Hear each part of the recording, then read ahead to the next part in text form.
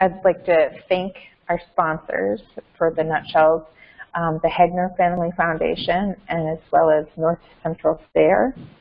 Without their support, we wouldn't be able to bring you these discussions for free. So thank you so much to them, and thank you for joining us tonight. I really appreciate it, and I'd really like to thank Dan Shepard for being with us tonight. Dan is from Missouri, from Shepard Farms, and I'm really excited to hear what he's going to be presenting and seeing some really great pictures. Well, should we get started, Dan? Sure, we can do that. All right. Well, I'll let you introduce yourself. I don't want to step on your toes. That's fine. Doesn't make any difference to me. We can start it. That's not a problem. I guess everybody's logged in and ready to go. So yeah, I think so. And people might be joining us, and they might be popping in and out, depending on their connections or their schedules. Okay.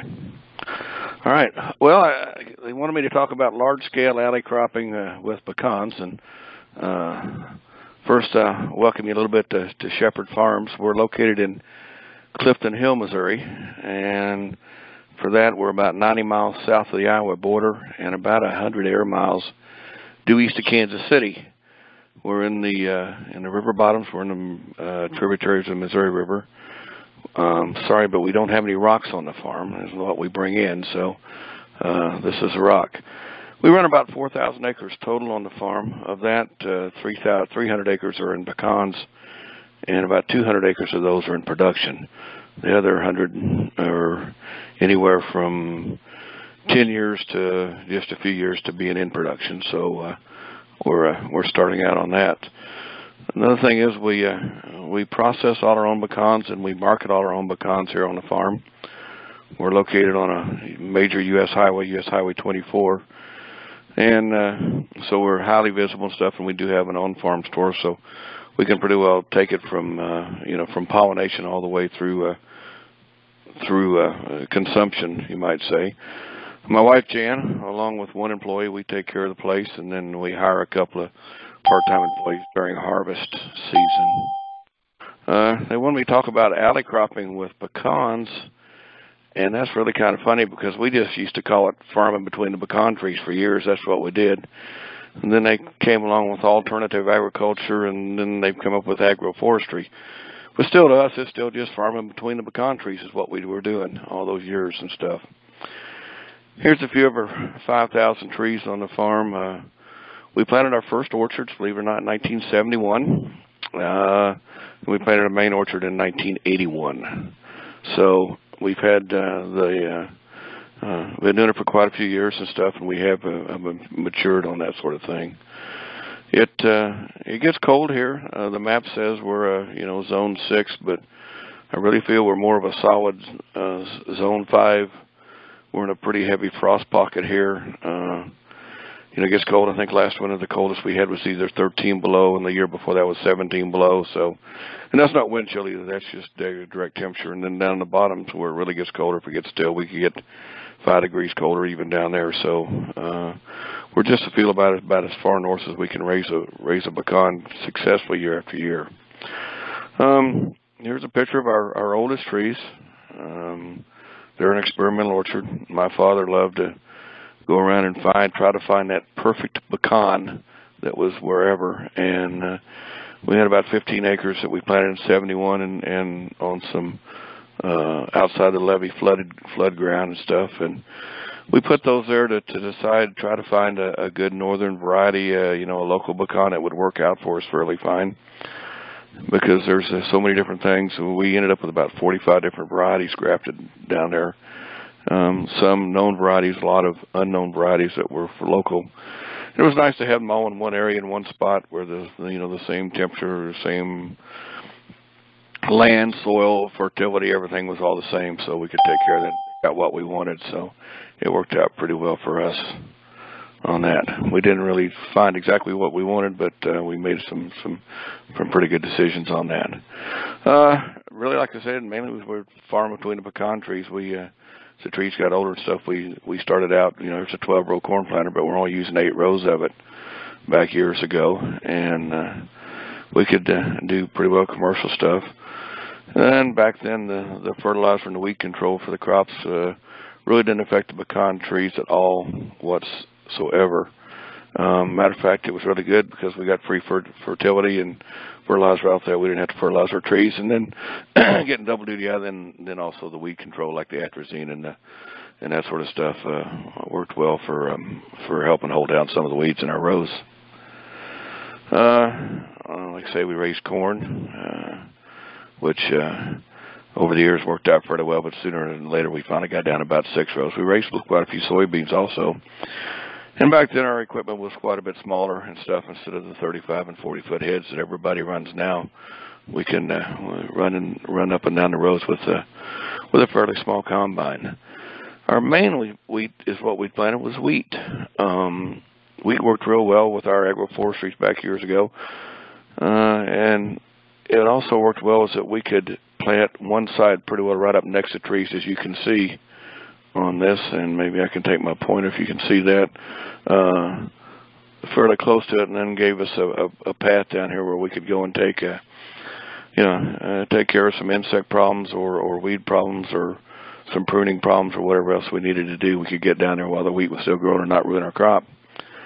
We'd also let us do internal drainage and drainage on the fields and stuff, because when we were farming the same direction all the time, it kind of messes the drainage up on those flat fields and stuff. So that helped out a tremendous amount on that. So wheat was a main player for us also. We finally decided the trees had gotten big enough, and our agroforestry was changing. So we decided it was about time to seed it down to grass, and that way we could take care of the trees and then do something else with it, maybe like put up some hay or this, that, and the other. We decided to plant bluegrass in our orchard. The reason for bluegrass is that it can stand wetness fairly well. It doesn't tend to drown out.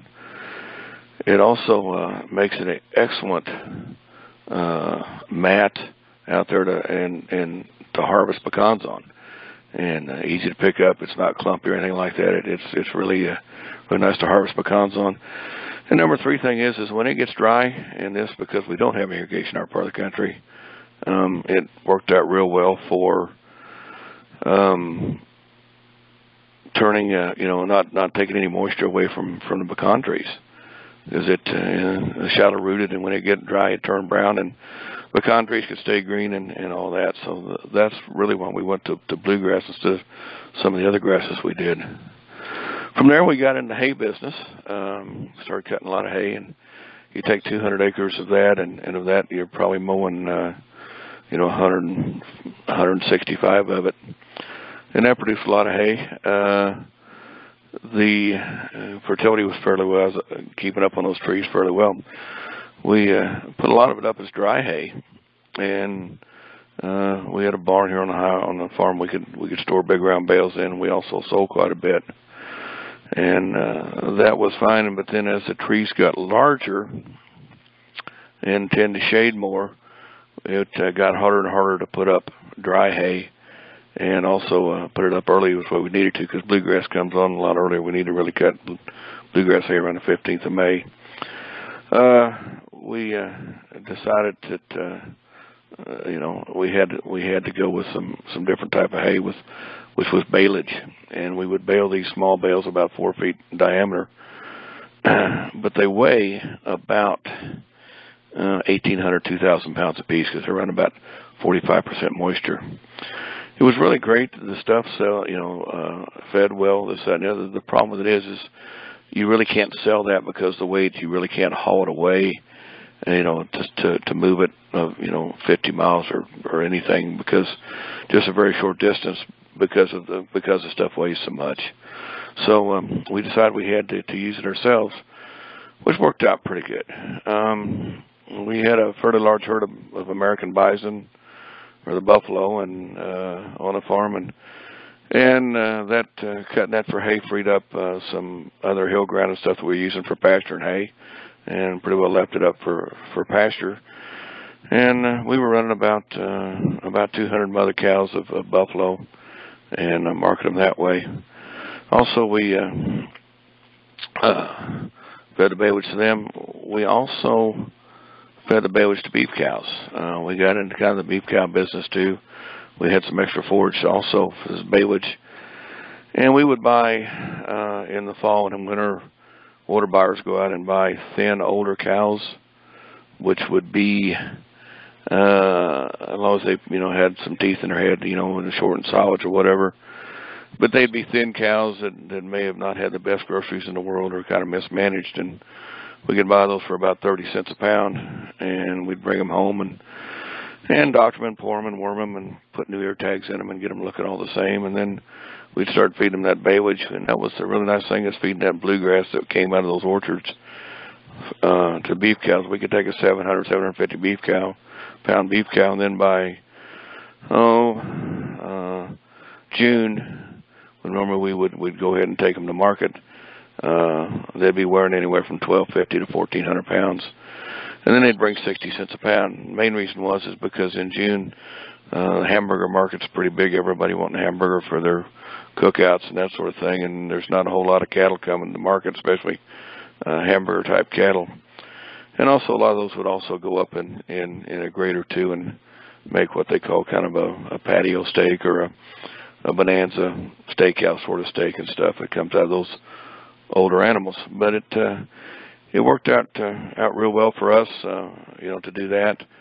One thing we did not do is we never grazed our orchards. Like I say, I'm on a U.S. highway, and the orchards are too. We'd like to have a pretty decent fence on the highway to keep any animals from getting out. And a lot of those pecan orchards are somewhat in a floodplain or can flood, so that didn't work out that well. Also, I have problems with manure on nuts, on pecans. It's kind of like super glue. It just doesn't come off, and I have just don't like to do that. I'd rather harvest it instead of having animals. Also, the fencing, we could, what I want to say, maybe rotational graze, but that's a lot of fences, and we have to get down the orchard all the time, and that's a lot of fence moving stuff. It was just easier to do it as baywage and not graze the orchards. I know some people like to, but different sized trees and stuff going through there, you'd have to protect all those trees to keep them from rubbing on them, and I know the buffalo would definitely rub on them if we had the buffalo over there, so that's one of those things. People sometimes ask me how we got our pecan orchard started. That 180 acres, 200 acres really over there, we planted nuts. We planted about 10,000. We had about 10,000 flags out there, and instead of planting trees, bare root trees, or containerized trees, which would be very expensive, we found out to plant a nut, and we got about 98% take on that. We'd plant 2 nuts, and 98% of the places, at least had at least one, and most of the places had 2. Especially if we could go and plant one that's already starting to sprout. As you can see this, I got a pointer right here that you can see the little sprout already coming out on that pecan. And you plant him with that going down, and you could pretty well guarantee you have a nut there. So that worked. We went with 40-foot spacings when we planted our orchard.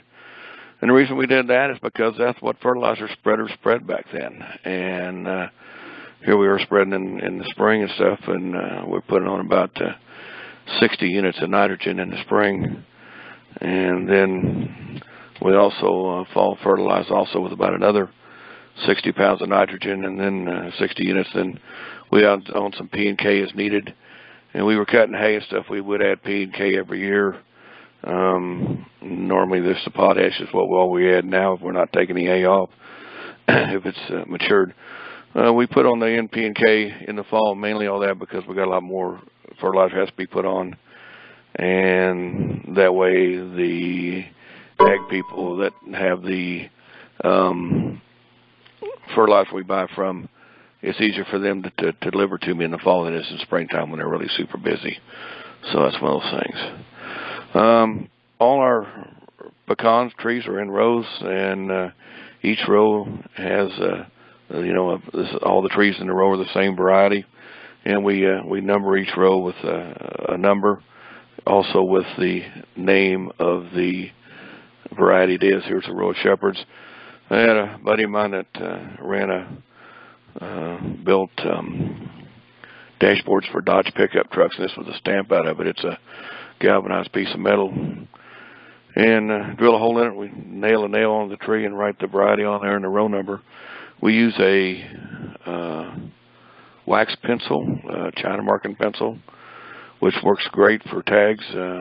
I've got tags been on trees for 35 years and have never been re-wrote over, and you can still read them to this day. So believe it or not, that wax pencil will stay on, but you need to take the oil off the tags if there's a little bit of oil in there. Like I say, each row has the same variety in there, so we harvest by variety. It sure makes it a lot easier when we're cleaning and also processing here to do one for separate varieties instead of a big mix of them. We did have a few heart nuts and stuff. We did have about 10 acres at one time that we agroforestry through, so we really quickly went all pecans. We had a really hard drought one late summer and fall, and then we had an early spring and everything leafed out great, and then we had an Easter freeze and a cold winter, and I think out of 10 acres of heart nuts, I've got 7 trees left. Here's a couple of them. Never really figured out how to make any money off of them, but I got a few left just to get them off of. And you can see the freeze damage in those trees where they've come back out and stuff, but one of those things. We raised a lot of hickoms. My father loved hickoms, and those kind of gone by the wayside on those also. It's different ones, but we had a lot of hickoms in the pecan orchard along with black walnuts. We removed those. We also removed some trees that got scab varieties and stuff, and you could see the black dots on the nuts themselves. Sometimes it's so bad it'll turn them completely black, and then there's no value to those nuts whatsoever. So we tend to go ahead and take those off and get rid of those. When we decide to remove trees, we mark them. And I call it my God paint. I go down there in the orchard and play God, and we don't really like to have a tree touch another pecan tree. So when they start to get big and start crowding out, it's okay, you got a problem and you got a problem, so but you don't, so we're going to take you out. So either we put a orange tape around them or mainly just take some kind of paint that you can buy at the home improvement center that they mislabeled or mismixed, and pretty good paint. Just daub with some paint on there. It doesn't make any difference what it is. It works out pretty well. Here we are removing trees.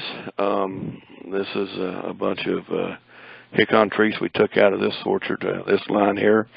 Like I say, my dad loved hickories, and he thought it was the greatest nut in the world, but he grew up eating hickory nuts. I personally did not. I didn't care that much for him.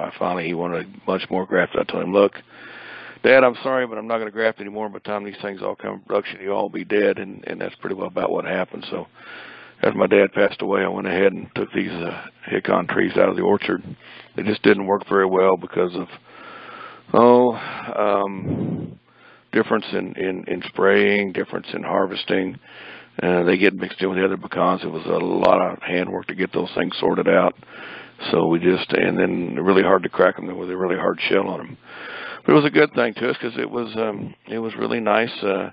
We could take those down, and the trees were still small enough. They were 8 inches at breast height or smaller, and we could cut them off the ground level, and we'd let them sprout back up and stuff. We could do that. Some people ask, well, what did you do with all those trees that you cut down and stuff? Man, we just piled them up and burned them. I had a lot of people want to come and cut firewood and smoking wood and that kind of stuff, but insurance reasons and stuff, to have people, strangers out there walking around on your farm with a chainsaw in their hand, probably not the best thing to have in the world and out there in the country for us. So we kind of limited that. On those trees we cut off, we'd get sprouts that come up and let them grow for a year. We'd come back the following spring after a year and pick one sprout, and we would graft it to another known variety that we wanted.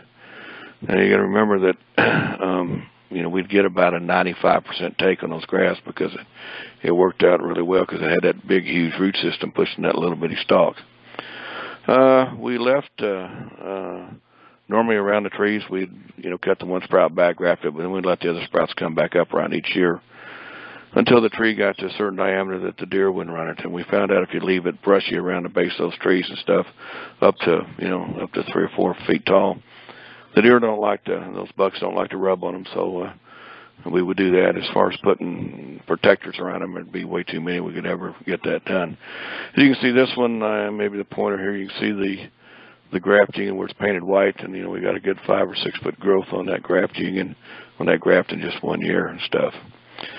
And also the nice thing about it is it gets me in production. Here's a tree that was cut off 5 years ago, come back up, sprouted and regrowed, and he's now pretty well in production. We're getting nuts off those things, and it's 5 years getting a harvestable production instead of waiting for 15, which makes it pretty nice. It's cutting 10 years off of that instead of planting another tree and stuff, so it makes a deal. You can see also there where we painted on where the graft is, so when we go down and prune and this, that, and the other, we know that tree's grafted and also where the graft is, so we can prune from there. So it gets us in production, works out real well. Some people say, well, we got, what kind of varmints do you have out there and stuff that really work on pecans? Raccoons, they eat a lot, I guess. I noticed last year we got about a half-mile highway frontage that the pecan orchards are on, and the highway department comes along on Friday mornings and picks up all the roadkills, I guess, and it was clean. And then the following Monday morning, I drove over to orchard about the time that all the pecans were starting to fall.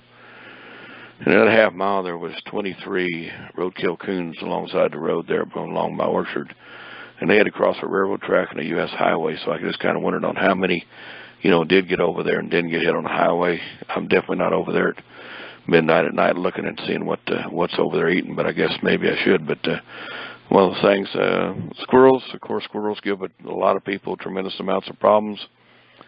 They don't really bother me too bad. I've got just one small area where they come across from a neighbor onto me.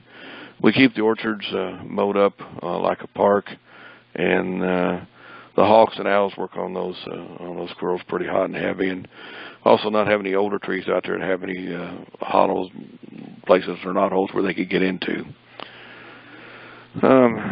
Our major problem is crows. In a good day, we'll lose 1,000 pounds of pecans a day to crows. You get, 700, 800,000, 1,500 crows in an orchard.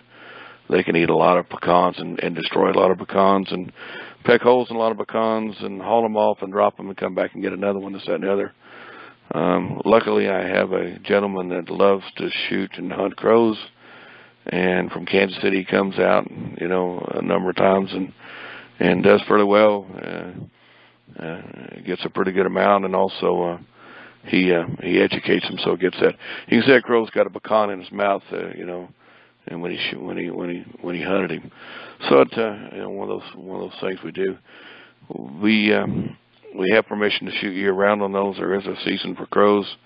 Supposedly it's the national bird of Mexico, so that's why U.S. Fish and Wildlife had to put a hunting season on. I think Mexico was complaining that they weren't getting many crows migrating back down to Mexico. So anyway, but that's our kind of our major problems that we have with those. Like I say, removing any now, our trees have gotten so big that we can't really compensate them anymore. So we remove them with my my renter's traco. I don't do the row crop farmer on the farm. I have a fellow that farms pretty big, and he's got a couple of these tracos, and he can pull a tree out in about 5 minutes and with really no dirt on the root system whatsoever. And we drag him up, and he's always in a hurry. The fellow photoshopped this for me, but stack that with thing if he could have two at one time, going pretty good. Another reason we thin is we like to have at least 50% of the sun hitting the ground around noon, and because of that, that's why we take a lot out. This is about where we like to have the orchard looking, get plenty of air movement, plenty of sun, and that sort of deal. And the main reason is to have little nutlets starting like that will be coming out here within the next week, so we can have pretty nice pecans come fall and harvest. And we harvest, we shake the trees with a pecan shaker. Just really vibrates the trees. and when they're ready to come down, within about 2 seconds, we hook on the tree, and all the nuts fall on the ground, and we can do about 1 every 30 seconds if we're moving pretty fast. We have mechanical harvesters to harvest our pecans. We try to average about 1,000 pounds of nuts per acre.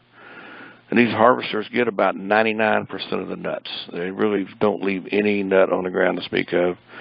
If we had people come and hand pick and stuff, about the best hand pickers only get about 70% of the nuts. So, as far as having people coming out and hand harvest and this, that, and the thing, and making a deal out of it, my insurance company really has a hard time with that, with liability. We don't realize large farms have a hard time with liability.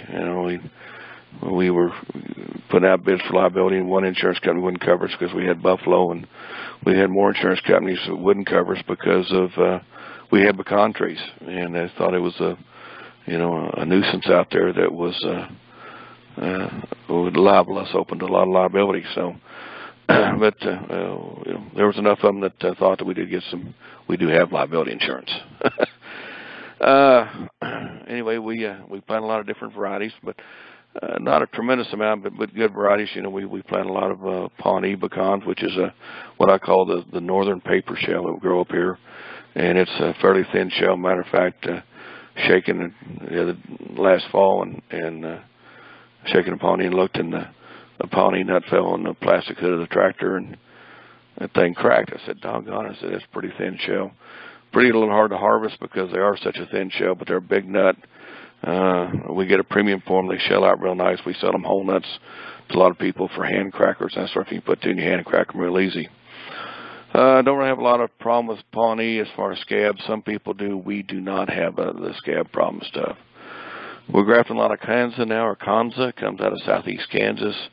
A pretty nice nut. It's a half major. It's fairly round, but it's got a beautiful nut meat. Color's good. Everything looks pretty great on that. It's scab resistant. We don't see any scab on it, so it's one of our major grafting. We're grafting. We graft the Shepard variety. My father bought a tree over by Brunswick, Missouri, over about 25 miles west of here. We actually bought a tree, and it's recorded in deed that we own a tree over there somewhere. We call it the Shepard variety. It's a northern variety.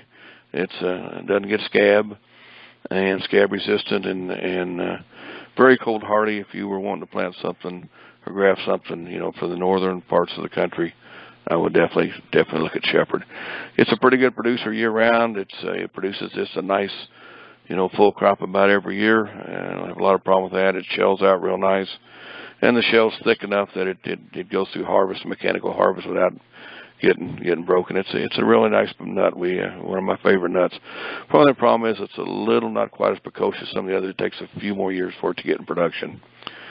We run Colby variety. Colby's an old one around. It gets scab, but it's a pretty good sized nut and works well in our operation.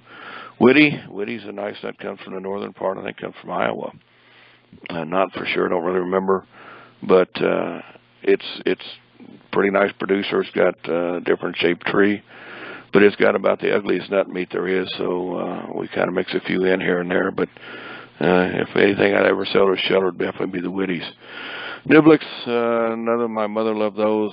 They crack in halves. They're pretty light color, a nice one, with a little shy on bearing. We don't really have much scab problem with those. And we have Posey and Peruke and Hershey, kind of minor varieties and stuff, but they all have the good points and bad points of them all, but have never really ever found that perfect pecan yet. Just as soon as the catkins come off the trees, we'll start our spray. I really don't like to spray, but when you've got as many pecan trees and stuff, we tend to have any kind of disease or insect. Somebody asked me one time, if I went organic and stuff, and I didn't spray. I said, well, I really probably wouldn't lose about 70% of my crop, which really I can't afford to do that.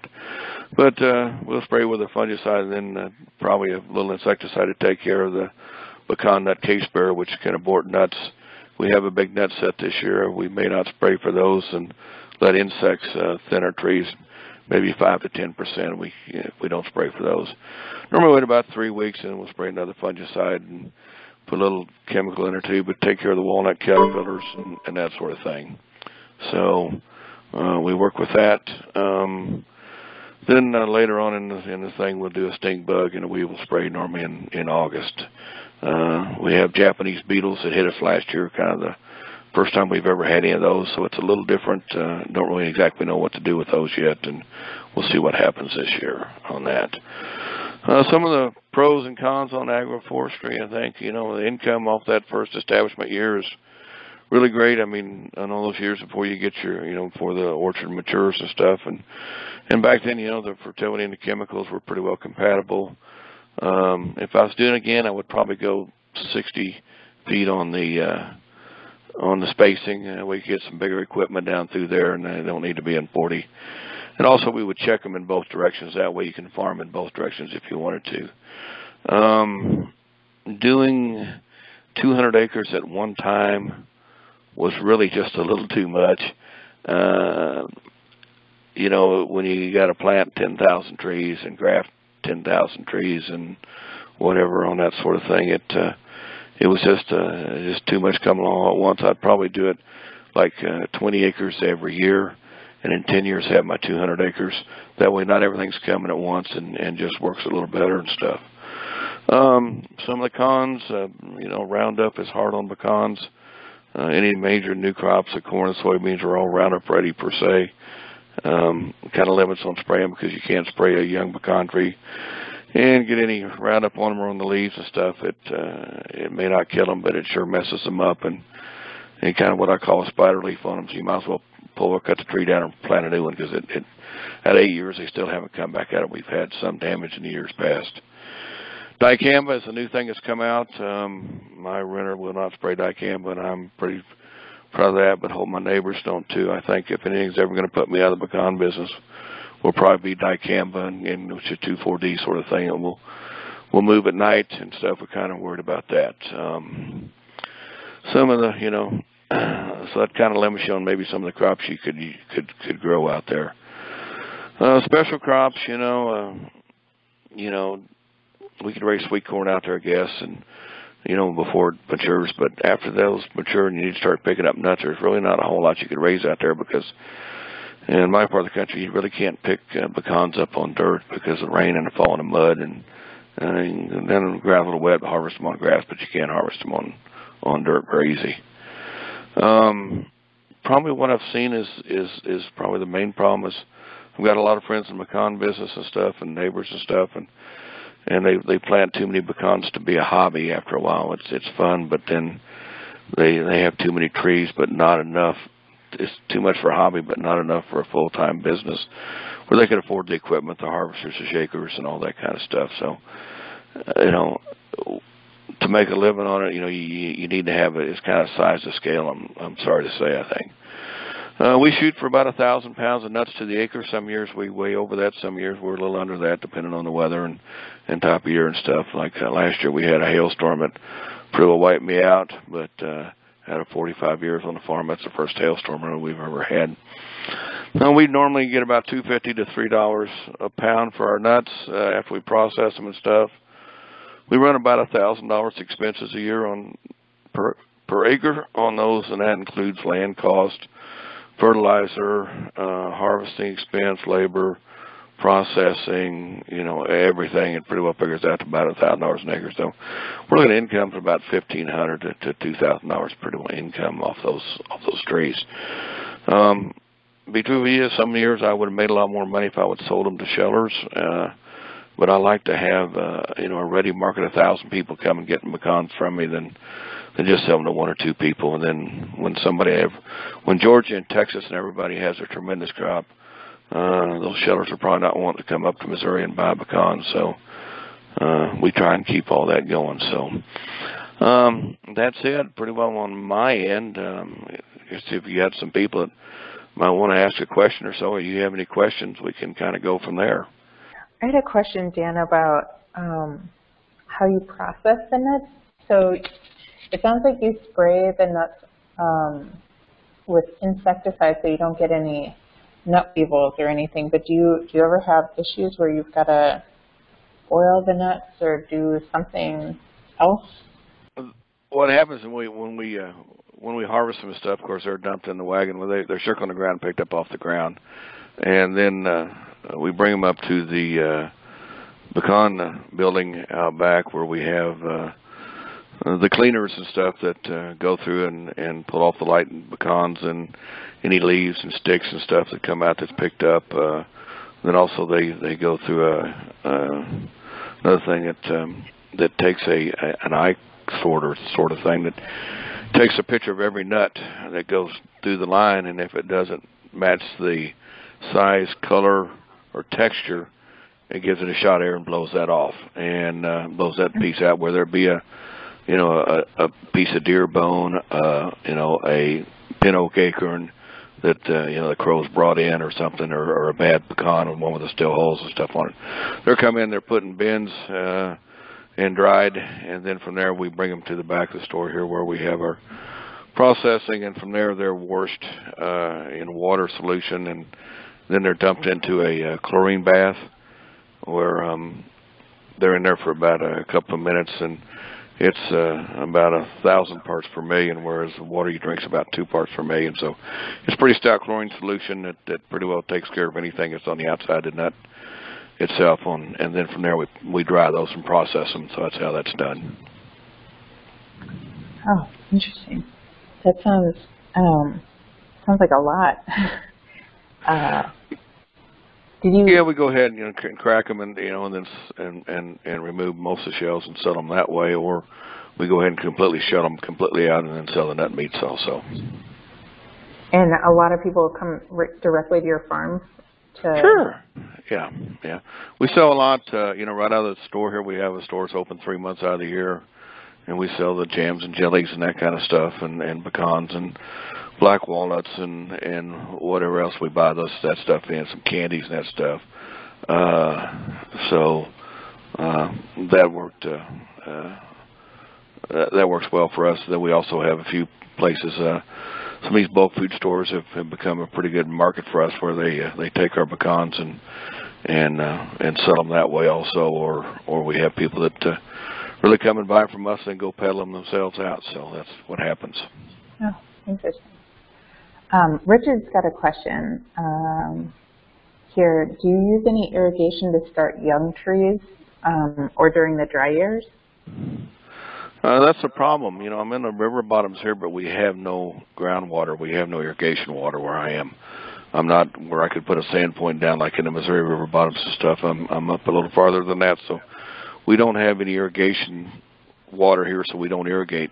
That's why we plant the nut instead of a bare root tree or thing, because if it gets a dry year, the nut, it'll go ahead and sprout and grows right on, and we have and the drought doesn't affect it.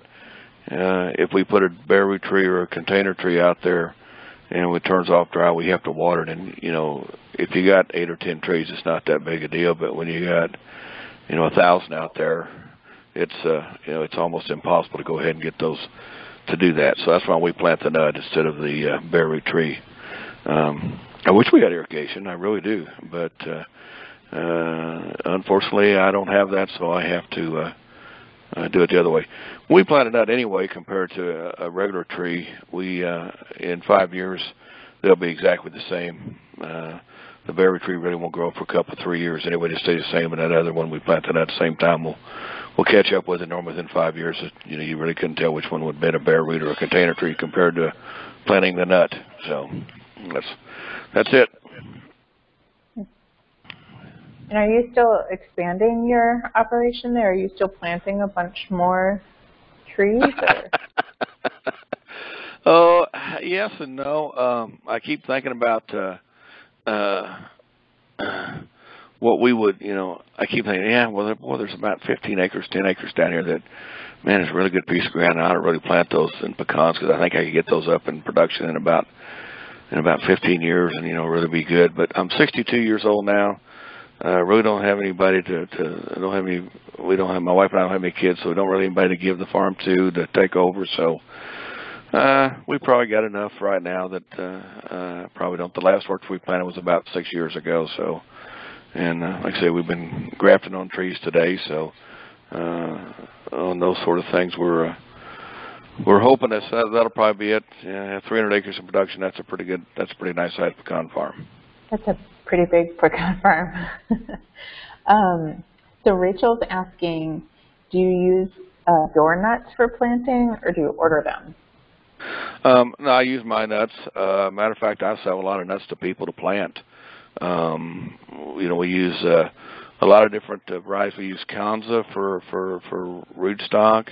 We also use the Shepard for rootstock, which that works out real well. Those two done good. I have used Pawnee for rootstocks also. So we don't really worry too much about that. It's easy for me to raise my own on that. We also raise our own signwood that we do the grafting with and everything. We have certain trees that we dehorn per se to raise our own signwood and everything else. So yeah, I've got the nuts. We supply them. Like I say, I supply a lot of nuts. I ship a lot of nuts to Korea, believe it or not, and places for planting. So yeah. Richard's asking, are there any food handling issues that are particularly problematic? And do you know of any new requirements that are coming down? Not really. I tell you what, I have a real good friend of mine that's in the health department, in charge of the health department in the county, and he keeps up on that for me. And really, pecans have been, for some reason, and all the new regulations come out, they consider that they're all cooked, and they really don't have the,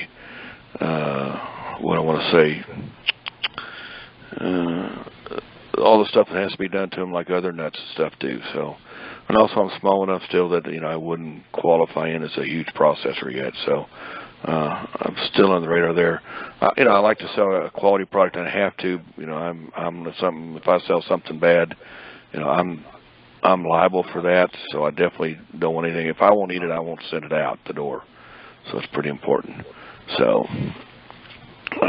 one of those things. No, we don't really have too much health problems with them. And they're pretty well protected. Like I say, I've been inspected before, and this, that, and the other, and everybody seems to be happy with what I'm doing. So I don't rock the boat. Right. And Rachel's asking, could you operate without spraying, or would the quality be too poor for market?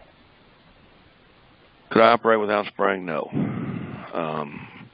Believe me, if I could, I would not spray. I mean, it's expensive. I just bought a brand new sprayer this year, $80,000 for a pecan sprayer.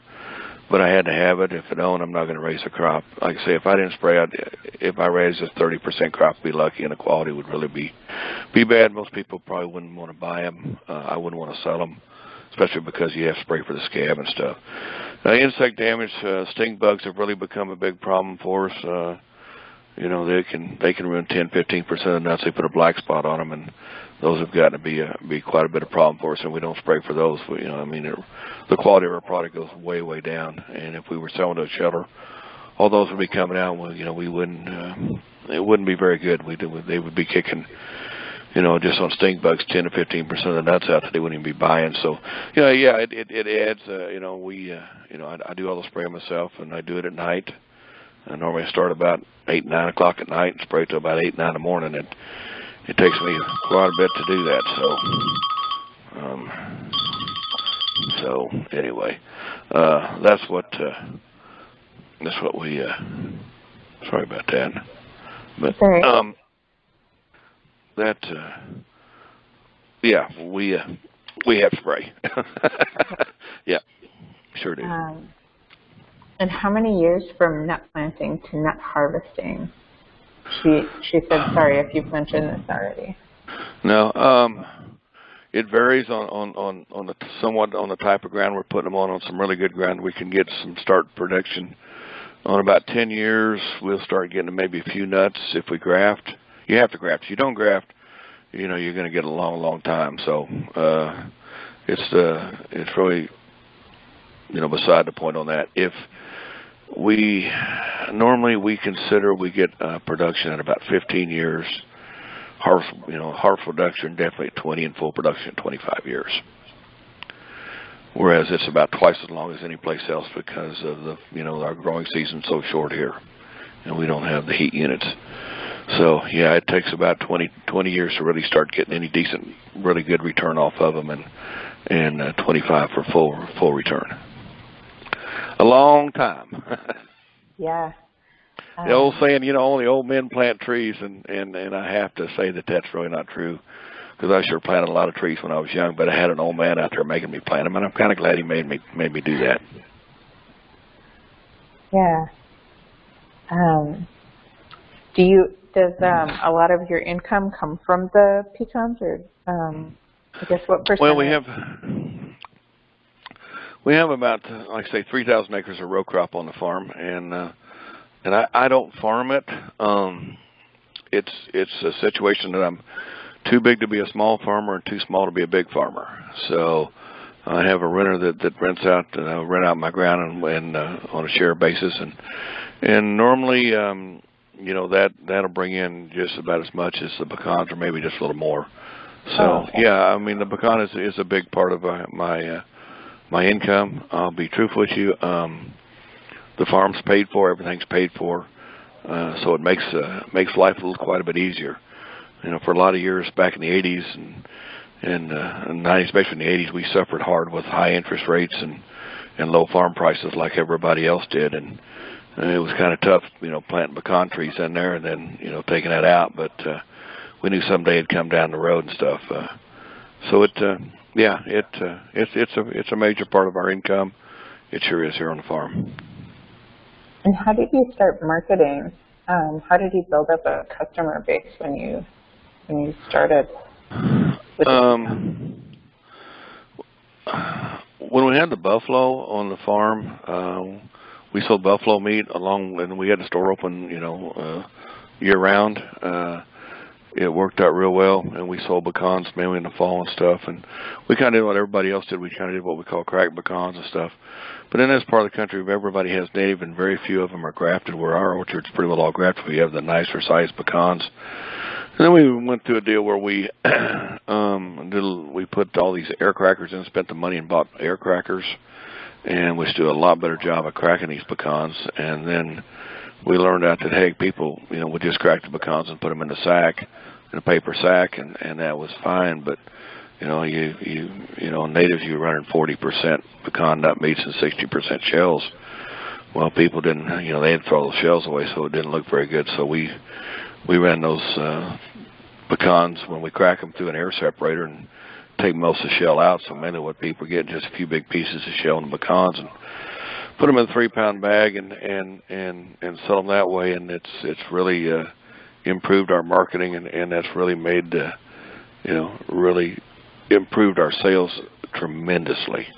We got out of the buffalo business, so instead of having the store open 12 months out of the year for selling buffalo meat, we just opened in the fall for pecans. We were also very large in the eastern gamma grass business, which was one of the native warm season prairie grasses, and we were the largest supplier of eastern gamma grass in the country for years and years and years. Matter of fact, that took up about 80% of my time. I spent most of my time in the office sat with a headset on, selling gamma grass seed and answering questions about that. So while somebody had to be here to answer the phone to sell seed, it's just easy to keep the store open year-round to sell buffalo meat and pecans. It was normally our busy time for that was January, February, March. That was the slowest time for the sales in the store, but we kept the store open and to do all that. So okay. That's it. It worked out real well, but now we're out of the buffalo business, we're out of the grass seed business, and just in the pecan business. And instead of working 7 days a week, which the store was open 7 days a week, we now can go and do a little traveling and stuff 9 months out of the year that we could never do before. All those years, my wife and I ran the farm. So that's nice. Life is good. Yeah.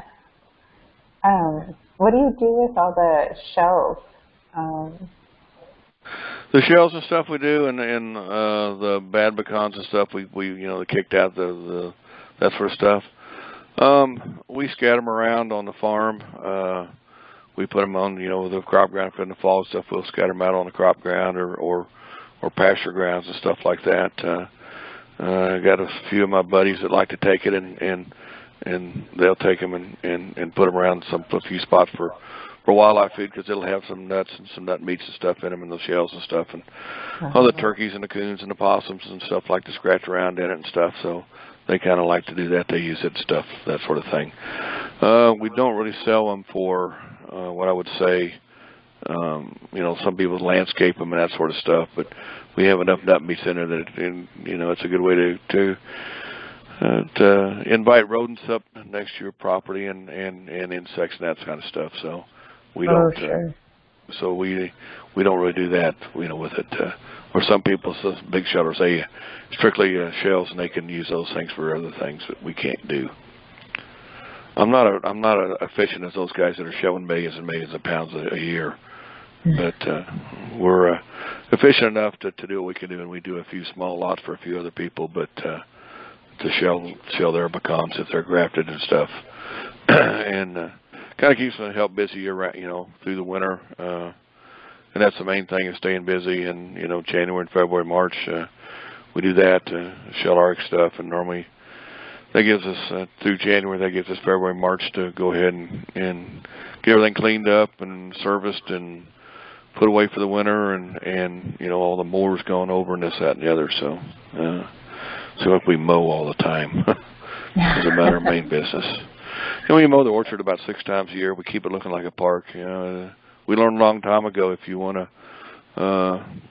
being on the highway and highly visible, that you need to keep things looking nice, and people expect it. If you got a nice looking place, and things are picked up and mowed up, they feel better, about buying product from you and stuff. And matter of fact, in my store, we have a big picture window where you can look in the back where we're processing and cracking pecans and working on the pecans in the back there. We don't hide anything at all.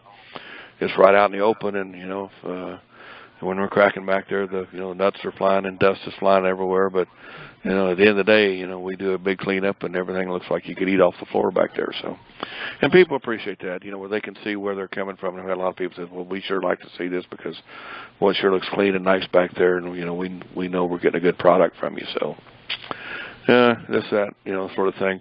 We do a little spraying on the orchards that we probably wouldn't have to do, to mainly take care of like 10 caterpillar webworm. They don't really hurt anything, but they look bad. And if you don't spray, those people think you don't take care of your orchard. One year we had the Easter freeze. There was no nuts in the orchard. And I thought, well, I could save some money on that last couple of mowings, and we didn't mow the orchard. No need to. And finally, people started coming for pecans, and we had a few left over from the year before. I've got a large freezer we store stuff in, and people said, "Well, gee, you're getting out of the pecan business." I said, "What do you mean?" "Well, your orchard's not all mowed up and looking nice and pretty like a park." "Well, yeah, but there's no pecans to pick up, and there's no reason to do that, to spend all the money, because it takes about, 2 employees about a week to mow that orchard." And finally, after about the 4th person came by in about 2 days and told me that, my employees came in that morning and said, "All right, get the tractors out, hook the mowers back up, go over and mow the dang orchard, because if people expect it to be looking nice in the fall and look like a park, so we better do it." So, one of those things. That's what we have to do. Huh. Oh, that's interesting. It's good to know too. Yeah. Like I say, if I didn't have to do it, I sure wouldn't do it. It's expensive, but people kind of expect everything to be looking nice and mowed up, and if it's not, they think, well, something must be wrong. Right. So I think you might have said this at the beginning, but how many people do you have working on the pecans part? Well, my wife, she runs a store, and does all the book work and all that kind of stuff, and pays all the bills and that sort of thing. And she's also in charge of all the shipping, because we do some internet sales and phone sales and that stuff, but people aren't able to come out to the farm anymore, and they want our pecans, and we ship them, all over the country, and that's her job. My job is decide on when we're going to harvest, what we're going to harvest, and oversee it all. I do pretty well all the pecan tree shaking. I have one employee full time, and he'll run a harvester. He runs a harvester in the fall, And then I have a fraternity brother of mine that lives about 35 miles from me, and he likes to come down and run a harvester. So when we're harvesting, he'll come down and run a harvester for me. And then normally I hire one part-time gal when we're cracking in the back here or cleaning to help in the back there. So mainly we can run the cracking area down there with about 4 people. We can process about 5,000 pounds of pecans in a day back there. We're doing the cracking and blowing pecans. So, but that takes 4 of us. So we pull the. Okay, if we're harvesting this, that, and the other, I might have to hire somebody else to come and help, because me and my wife and 2 other gals could do it, or we'll pull my harvester man in and we'll with 1 extra person get it done. So okay. That's it. Just don't use a whole awful lot of help. It's we have a lot of equipment that does a lot of the work for us, so helps out. Labor's pretty short in this part of the country. Right. Right. Somebody asked about grafting some trees, I think I saw just pass by. Oh. Yeah, it looks like we had, I didn't see that, thanks. Do you, Jared asked, do you graft onto all of your seedling trees? Are the seeds planted directly into the field? And if so, how do you protect the seeds planted in the field? Yes, we plant the seeds right into the field, and we stratify them. And what I do is I take the pecans that I'm going to plant in the fall, and in the spring, decide which varieties we're going to use, and we take them and soak those in water for about 24 hours, and I put them in some wet sawdust or sand or peat and moss or something, and then in buckets and with a lid on, and then make sure they're good and damp, and then throw them in a cooler. Let them sit in the cooler all winter, and that makes them think they're in the winter. Then when we come to plant, we'll pull them out, and about the time they start sprouting, we'll take them straight to the field and plant them then. That way we don't have a lot of problems with animals digging them up. I've never had a problem with it before. I know some people have had that in their seedlings. If we plant a Kansas, it probably could come back somewhat like a Kansas, but probably could not. The same way with a Shepard, whatever. So yes, we graft them, and the reason we graft them is 2 reasons. Number 1 is we know exactly what we're going to get when we graft it, and number 2 is that it gets in production a lot sooner. If we don't graft, it almost takes twice as long. So we're putting mature wood on a juvenile, and it goes on from there. The problem with that is that we're putting mature wood onto a tree. Juvenile wood tree likes to go straight up and down. Grow straight leader and straight up. Mature wood, they want to grow like a fruit tree, everything else, and grow every which way. So it's always been a job of pruning to keep them growing in a straight leader in height and stuff. So it's a little more extra work, but you get them in production a lot sooner. Also, having them all grafted the same varieties. When we harvest a row, we're harvesting cons a day, and we're going to harvest row 7 and 9. 22, 23, 24. Then we're going to jump up to row 58, 59, then over to row 72 and 73. But when we harvest, we want to harvest all those counses at once. And then when the whole row is, the one variety, it works out great. And the reason for that is when we bring them back up here to the cleaner, we can set the cleaners and stuff to clean just that variety. Whereas if it was a different variety, which may be a little lighter, a little heavier, a little bigger, a little smaller, a little darker, especially the sorting machine up there that takes a picture of every nut, that they run through 5,000 pounds an hour, but it's, that's 50,000 nuts it's taking a picture of an hour. But, it knows just to look for that one variety, and anything else that is not that variety, it would tend to kick out. So that's nice to have in everything, the varieties. Then when we bring them back here to process them, the crackers are set, if we're cracking a Pawnee, which is a big old thin shell nut, or a Colby, which is a really hard shell nut, it's the cracker is set for the Colby. It's going to smash the Pawnee, and that sort of thing. So we got 5 crackers back there, air crackers, and each one can crack a different one. And when we mix it in the blown, we can get a nice mix through there. I hope that kind of answers the question on what we graft and why we graft. But yes, we do graft. And matter of fact, we started grafting yesterday. employees. It's his first year grafting, but today we got along a lot better. We're averaging about 14 trees an hour. So when we team graft, it goes a lot faster when you got 2 guys working on one tree instead of each person in a tree. Maybe you could get more done, a little more done, but time seems to go a lot faster when you got somebody to talk to and hand stuff and this, that, and the other to them. So it works out a little better for us that way. So, any other questions? If there's no other questions. So I'd like to thank you again, Dan. This was such great information. I really appreciate all the time that you took to share all your experiences with us. And thank you again to everybody for joining us tonight. I'm so glad that you could join us, and I hope everybody has a great night. Okay, well, thank everybody for listening in. I hope I answered a few questions for you or whatever. It's we do things a little different here maybe than some places, but it's been working for us, so we can't complain. Yeah, this is all great information. And your orchard, I have to say that it does look great. all that hard work and money that you spend, I mean, the pictures, they just really look great. Thank you. It's there's a lot of labor, there's a lot of stuff. People think you just plant a pecan tree and just go out and pick nuts up, and there's a lot more to it than that. There's something to do year-round with them. So, but nothing more than I like to do than drive around the orchard after work and in the evening. And my wife, after about a half hour, she said, "You ready to go back and eat supper?" I need to look at a few more places, and then we'll go from there. So. Well, that sounds great. So, anyway. Yeah, life is good, and we're having a good time, so that's nice. Anyway, but appreciate everybody that stayed in and listened.